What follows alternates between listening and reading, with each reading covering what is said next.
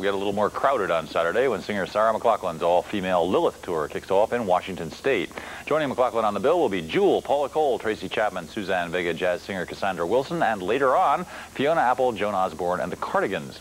Serena Altschul talked to Jewel about the Lilith tour recently, and to Paula Cole, too, who turns out to have been instrumental in launching the concept with McLachlan.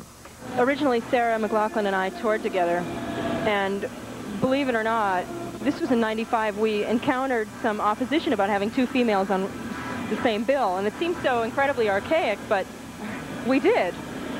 We encountered opposition, and when we finally went out there, we realized this is great. The audiences love it. People are supporting it. It works.